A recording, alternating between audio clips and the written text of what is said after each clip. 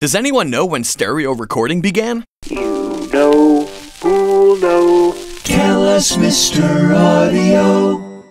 As early as 1881, French inventor and engineer Clement Ader installed multiple telephone transmitters in the Paris Opera House so people could remotely listen with one phone receiver at each ear and hear stereo sound. He called this the Theatrophone. The term stereophonic was actually coined in 1927 by Western Electric, the pioneers of electrical recording.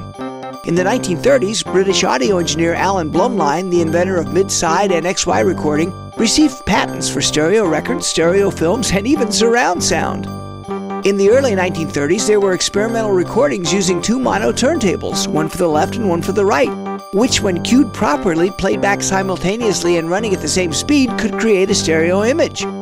Also, a scheme using dual grooves on the same disc, one for the left, one for the right, was used by Leopold Stokowski and the Philadelphia Orchestra in 1932 to make several stereo test recordings, which were never released since consumers had no way to play them.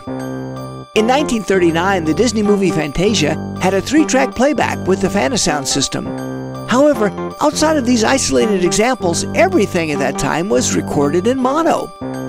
1953 was the year that color television was introduced, and also the year that San Francisco audio engineer Emery Cook first introduced stereo at the AES convention in New York. He played stereo recordings of the Queen Mary blowing the ship's horn and also a train approaching, which scared the audience because of the realism of the sound. Cook's record label not only had a large catalog of stereo recordings, but his company also manufactured a stereo record press that was smaller and used a different process than the traditional mono presses.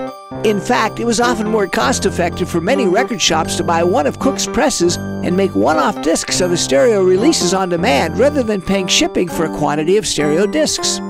Thanks, Mr. Audio. For more interesting facts about sound, visit Mr. Audio at soundimages.com.